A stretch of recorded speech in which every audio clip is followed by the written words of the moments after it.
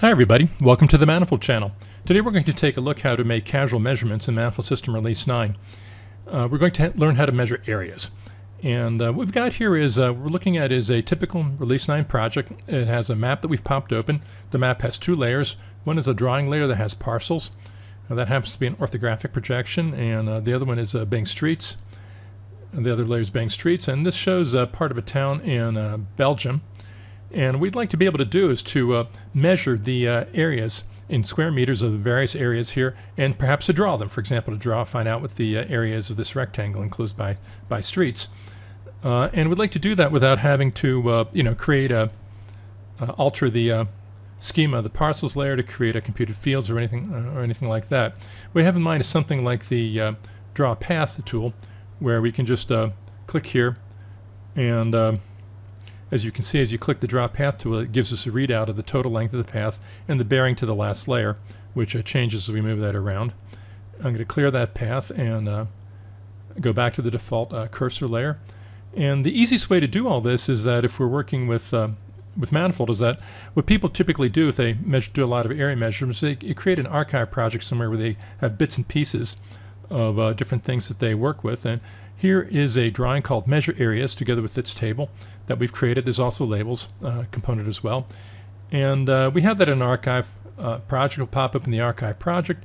Just copy that, highlighting those all those components with the control click, and then click copy, then move here to the projects they're working with and click paste. And now we just added that drawing, and that drawing and Measure Areas drawing, which we can drag and drop into the map, is blank. It doesn't have anything in it, but it does have some infrastructure already built into it. In particular, it has a table built into it. Let's click open that table, where there's an area field, and that's a computed field which uses the geom area geo function to compute the geodetic area, that's the area computed over the ellipsoid, and give the results in square meters for any areas that we create in that object, in that drawing layer. And the drawing's been formatted so that it makes it convenient for us to do work in it. So if we want to measure the area of, say, this square rectangle right there, we click on the Measure Areas drawing to move the focus there. Click Create Area, and then we create the area just as if we were drawing a path. Click Save Changes, and there we've created the area. If we want to know what the area is in it, we just Alt-click it, and that gives us the values, and that's the area, 6,709.40 square meters.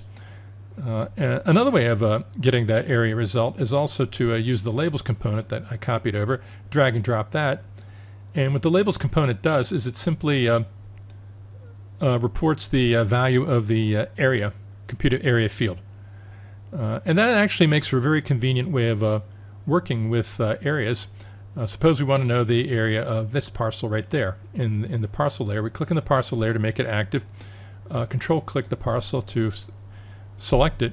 Click Control C or choose Edit, Copy, whether you prefer keyboard shortcuts or the menu, that's your choice. I'm going to turn off the selection with Shift Control A. And then I'm going to click here into Measure Areas, click Edit Paste, or click Control V. And there, what I've done is I've copied the parcel out of the parcels layer, and I've copied that area out of the parcels layer, and I've pasted it into the Measure Areas layer.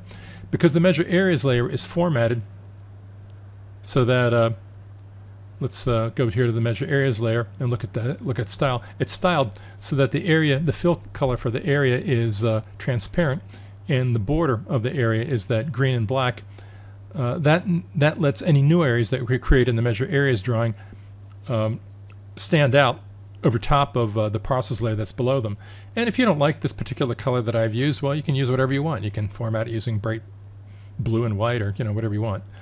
And what's cool about this technique is that unlike the tracker tool, which can only do one track at a time, let's say we want to compare a variety of areas here, and we want to get a bunch of them, and let's do one more like that.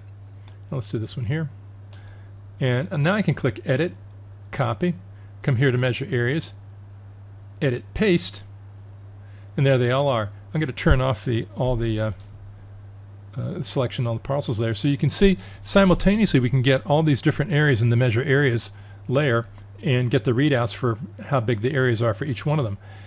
What else is cool about this is that we can open the let's open the table for that. so you can see a recording, an actual value for each of these parcels. Normally, of course, parcels would have some sort of, other fields like parcel ID and that sort of thing. But this is kind of like a simple case. And what we can do here, let's open that table again, open table. If we want, we can click Control-A to select all of them, click Control-C to copy all of them. And now let's go here into Notepad, click Control-V, and there, we've just copied all the data for all these different parcels. So that makes it very easy to get data from multiple parcels. And I'll deselect those here. That makes it very easy to get data from multiple parcels and to share it or to pipeline into the other applications. If I want to get tired of all the different areas that I put into this measure areas layer, that's no big deal. I can clear it just by clicking that tab to put the focus there, click Control-A to select all of them, choose Edit, Delete selected areas there, and I've now cleared that measure areas layer, so it's ready to go again. So how hard was it to create this measure areas drawing that I'm using basically as a measurement tool? Well, it's really easy. Let's go back to the archive here and let's create a new one from scratch. That's easy to do. I just click Create, New Drawing, and let's call this New Measure.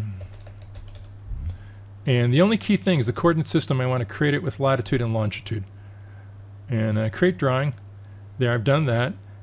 And off screen, I'm going to a different screen where I've got the user manual open, and I've just copied the definition for the computed field of geodetic area.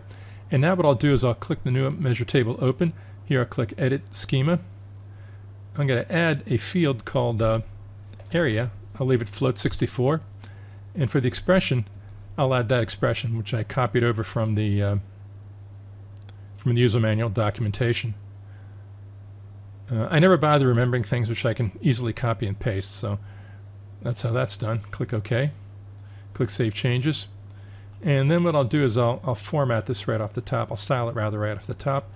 And I'll use this style, and I'll put 2 digits past the decimal point. Great. And so now I've created a new measure drawing, and I'll work with this map here, which I created earlier, which has big street maps. So let's go to location, which is near the Louvre in Paris. This shows the Jardin des Tuileries with my terrible French accent.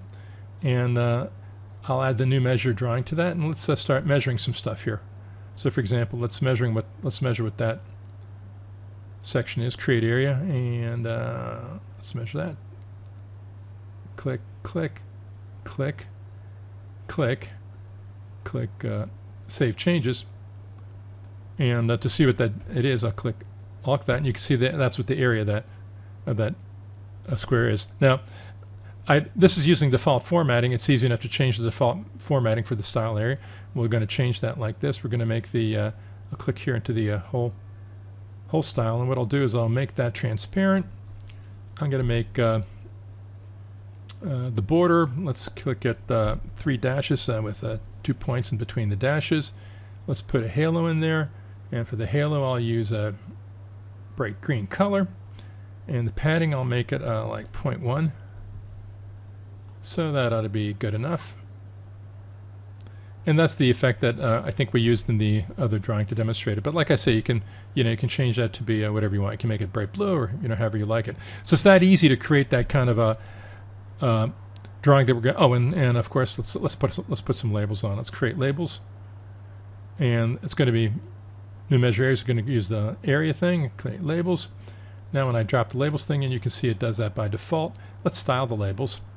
And click here, and what we'll do is click more, and to style it, let's put a halo on it, under it. Let's make the halo white, and let's make a padding of 2. Click OK, and click Apply. Actually, to see how we like that, yeah, we like the way that looks. Click OK, and there, and that's how I did all this. So it's not hard to do, to create this little drawing that you're going to use over and over and over again for years if you want. Just keep it in the project someplace that you've saved. Click here to save, so we've saved that. And then whenever you want to do area measurements and drawings in manifold, just click that and copy that drawing, paste it into what you're doing here, and voila, you've got the you got the whole thing done exactly the way you want it. And it'll report areas to you. I hope you've enjoyed this video. This is a very simple technique. It's kind of an example how you can combine functionality from various different parts of Manifold Release 9 and make it do whatever you want. So enjoy, and if you enjoy the video, tell your friends, and goodbye from Manifold Land. Well, that was fun. If you want to see more, visit us at www.manifold.net. As always, Manifold delivers the world's most advanced, highest quality spatial products for GIS and DBMS at a low price that you can afford. Once again, that's manifold.net. See you soon.